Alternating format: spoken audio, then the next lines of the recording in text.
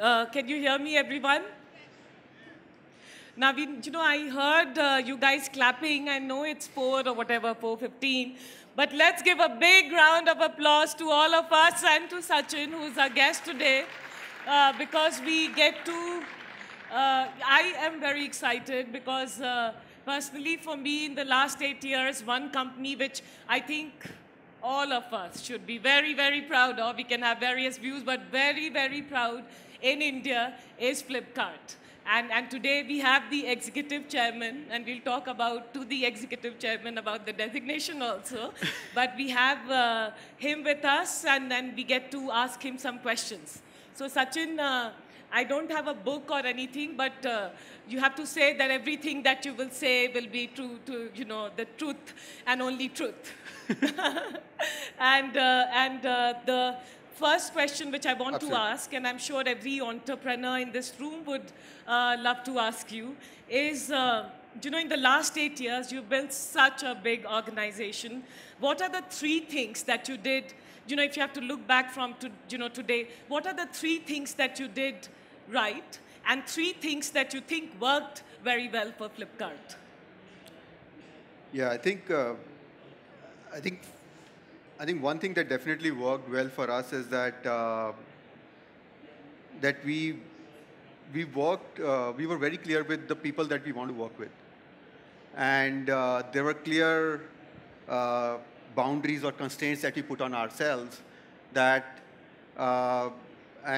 that this is the kind of people that we want to work with. And as a startup, it's very hard to take that call. Yeah. And if I look back, when we were a small company, and of course, I mean, when you're a small company, especially in 2007 or 2008 time period, I mean, that time, startups weren't that cool at that time, right? So, and then what we found is that we could have lowered a bar of talent, or we could have easily said yes to a lot more people who were coming to us because of various reasons, not necessarily the right ones a lot of times. And but we kept our resolve during those period, and that really paid off. Again, we could have done better, but I think what we did, to the extent we were able to do that, is something that has really worked well for us. I think that's the single largest reason. And that's not true just for employees. Actually, it's true also from an investor's point of view. And I think probably because of some circumstances, we were in a situation where we were able to choose our investors from time and again. Again and again, we were able to decide who we should want to partner with, and that really worked pretty well. And I think a lot of times, and we were able to set the right expectations with our investors, and that I think that's like a single largest thing that is what I would say that is. I think apart from that, we remained, and I think that's kind of true for anyone who has done anything significant in the business world, is not just for startups, but is that keeping your ears and eyes to the ground, and understanding what is really going on all the time is something that has really worked well for us, and making sure that we are always grounded, we don't become arrogant, and don't start thinking that we can move a lot of things just because we are great, and just because a lot of people say that we are great. Making sure that doesn't go to our head is something that we have done. I never read positive PR about us, ever. And I always read criticism. So to get your attention, you have to write negative. But yeah, I think that's something that is very important. I think these were the large things that has really worked well for us. Okay, so you're saying that choosing the team, the right team from early on, choosing the investors, the right investors, very focused, and humility are things that have worked for you. You personally, as you've been at the helm building the company, what you think you did as an individual, as a founder, what did you do right? Because we want to know. This is a huge company you've built. You have to give us all the secrets. I think at some level it's doing the basics right, and some of it is also, I mean, personally also, I mean, whatever I told you about is also very personal for, Yeah. right? So, and something that I keep telling all founders who I meet and as well as founders who have invested in, uh, I mean, if you are a founder of a company, everything personal is business and everything business is also very personal. Yeah. And there's no there's no lines between that. I think uh, whatever you do in your personal life has a large impact on business, and in fact at some level you never switch off anyway, right? Yeah. So I think making sure that uh, um, I think I would say one thing that I would say I've done personally well is that I've always um, stayed open to change and to learn and to keep that attitude alive. And Yeah. that's very important. And it's very easy to lose that. It's very easy to think that you know enough or you know better than other people, and to start believing in your own PR, right? And it's very easy to do that. But Yes. it's With the kind of PR you guys get. Yes. and we don't. That's why I don't read the positive ones, Yeah, because yeah, it's. I think press and generally people in general have and even stock markets and investors sentiment is swings from very positive to very negative.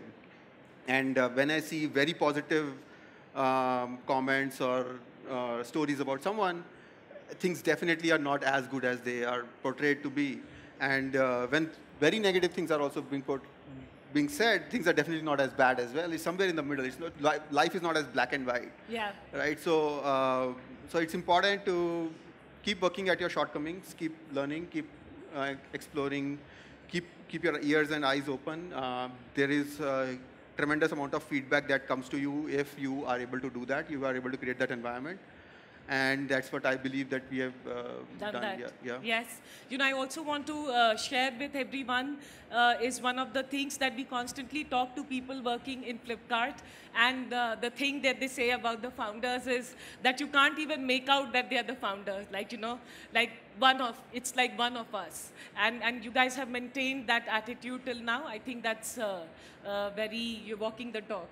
Yeah. No, I think it's important. I think, as I said, right. So when you start becoming unapproachable, you start coming across as someone who knows Yes. everything and can't be questioned, and those things start happening. You stop getting feedback. People stop giving you feedback. That happens in real life as well, Yes. as much as it happens in a business, and you then stop growing if feedback doesn't come to you. Yeah. Uh, Sachin, I had one more question is, as startups grow, as organizations grow, it becomes very difficult for founders, for people who've started the company to, it's like detaching or not detaching, but not being micromanaging and being involved in everything. And in most startups we see, and in India, I think it's one of the key challenges that we hear about. But one thing Flipkart has done very well is that you've got extraordinary leaders in your company early on. You've built, you've grown. We know many people who've done extraordinary being in Flipkart, and you've scaled a big organization. How did you do that? Was it very consciously thought through decision? Yeah, I think it's kind of related to what I just said about. I think Vinny and I were very clear from the start that we don't know much. I mean, about anything actually. When we started off, we were just software engineers. We just knew how to write code, and that too on a certain as part of AWS, we had learned how to write code for large-scale distributed systems, and that's basically what we knew. And Binny had done some work around vision and robotics and stuff, which is not very relevant again, right? So we kind of had to learn almost 99% of whatever we know today to run this business. We had to learn, and we were actually pretty aware of that when we started, and we knew that we need people to come and help us do that, and so we gave a lot of autonomy from day one to everyone who came in. And a lot of trust, a lot of autonomy, and I'm very happy to say that I think that most of the cases, barring a very few exceptions, most of the cases people have really taken that trust and delivered, given back to the company 10 times. And that's how we have been able to grow. I think starting from very early on, uh, uh, it's been that environment that we created that has nurtured people to be able to do. But it's a little bit of it creates a little bit of, there's a little bit of bad side to this as well, right? Because if someone is not able to, because it, with a lot of trust and freedom, you also get a lot of responsibility. Yes. Some people are not able to do that, and then they don't scale after some time. But the ones who do, they really change the shape of the company. And every employee who has joined from early on, even now, has significantly shaped the business because we've given them that freedom to go ahead and change things. So as founders, how involved or how non-involved? So what it is like every day? Yeah. Like how? No, I think at the scale that we are in, we are at right now, we can't, and especially, and even very even early days also, right? We weren't. Both Bini and I were very clear that our job largely in areas where we have great leaders, our job is largely to define boundaries and broad boundaries, not really very narrow boundaries, define broad boundaries and broad frameworks of decision making, and also give direction, right? So this is the direction in which we will go, and largely on how you get there is something. This is the large broad boundary, and that's what that's the framework that we have followed. And once we have deep trust on someone, we basically let them do everything, and that has led to a lot of innovation. For example, our e-cart logistics, it was started by by an intern from IIM Bangalore, and basically that person came and said, Sachin, I want to try out maybe doing our own deliveries in a pin code in Kormangla, where our office was, and we said, okay, go ahead and try. And he basically went ahead and hired like 4 or 5 Domino's pizza delivery guys, and started doing deliveries, and then came back after a couple of weeks with the data that customer satisfaction rate was crazily good in that area, and we basically then scaled it up to 20 cities in 3 months. Wow. After that, right? So that's how we have. That's how we have approached problem solving and given a lot of freedom. And did you always think large? Did you always think that it will be, like from day one, that will be very big? I think will we get this big this fast? Absolutely, that was not. I mean, I had never imagined that this is something that will happen. I remember our early first business plan that I presented to Axel partners, and it was like, in maybe 5 to 10 years, we will be $100 million company, and your return on capital invested will be this much, and all of those things, right? So, and yeah. Subroto was here some time back, but I think that was the initial business plan. We had no, actually, as we started executing more and more, what we realized is that we were digging, like, it's like we were digging out of some gold out of the ground. And as we started digging, we thought the mine is much bigger and bigger and bigger. And we said, okay, then we need to set up organization, infrastructure, investments to mine this gold mine, which seems to be much bigger and bigger. So, and I think that's how we have, and I think some of our partners, I mean, especially our investors, played a big role in making us realize that. I'm pretty sure we were pretty raw when we started. They saw something that led them to invest in us, and then they later showed us, I mean, why don't you look at it this way? I was like, oh yeah, this makes sense. It's pretty big, and we have to think differently about problem solving in this space. So that's how, it was more of an evolution. I don't think it was like it's a continuum. It's not really like, okay, from day one we said, or in college or in school, I decided that I want to make a huge company. I think it's more like a exploratory process which revealed itself over time, and that's how we have done. One thing which both of you as founders from early on have talked about regularly, and I remember very early going to your office and you guys had a hackathon. Like one of the first companies to do for internal employees hackathon is that you're building a very strong technology tech company from India.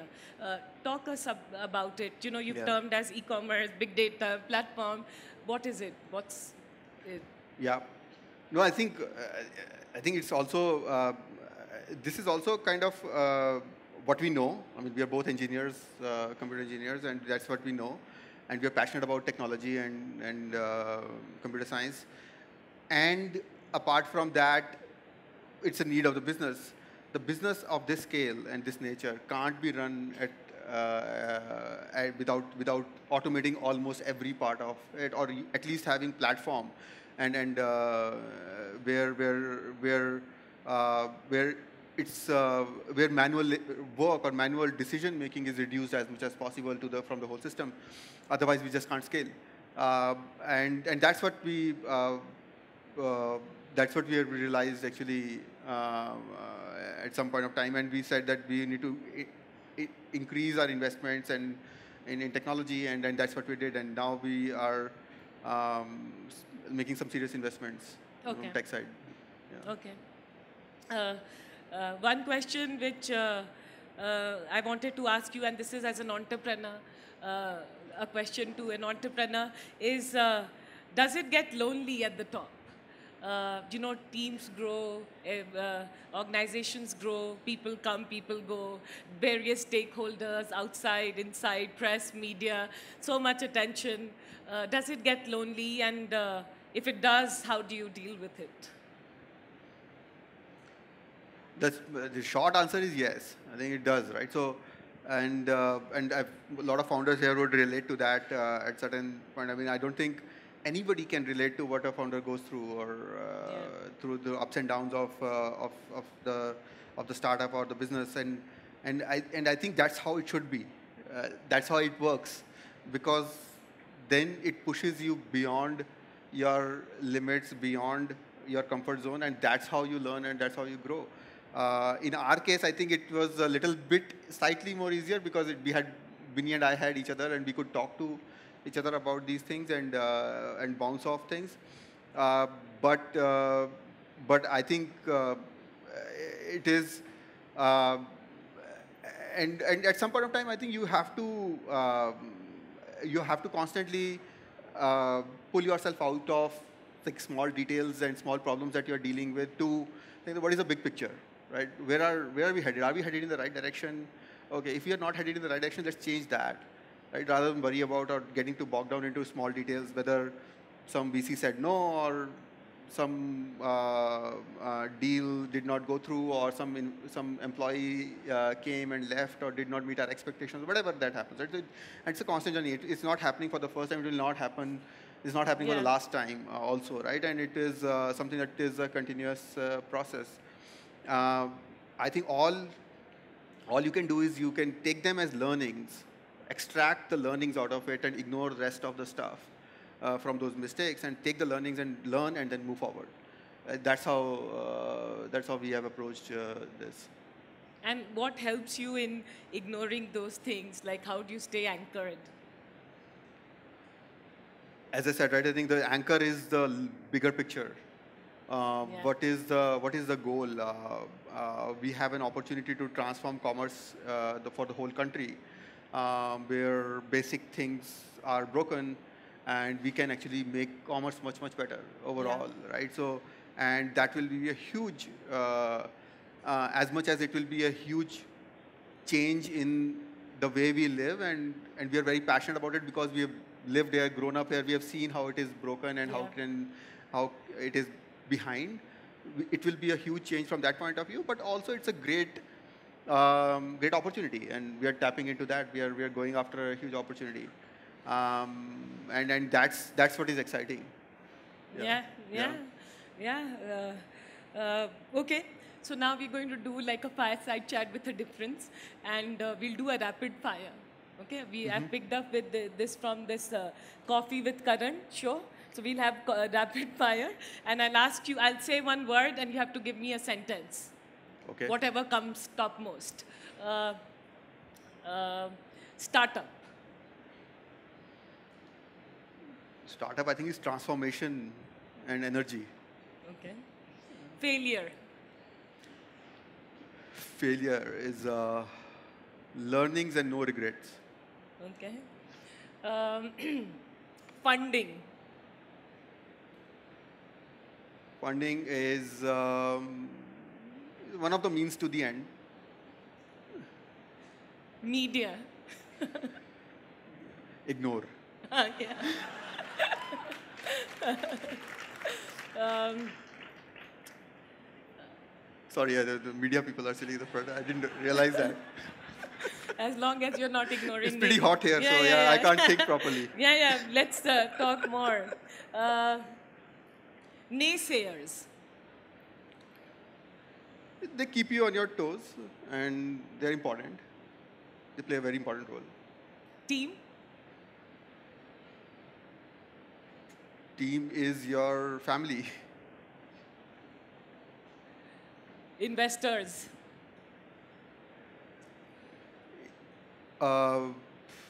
If you set the right expectations, investors can be. If you set the right expectations and you get the right investors, they can be force multiplier. Happiness. Happiness. I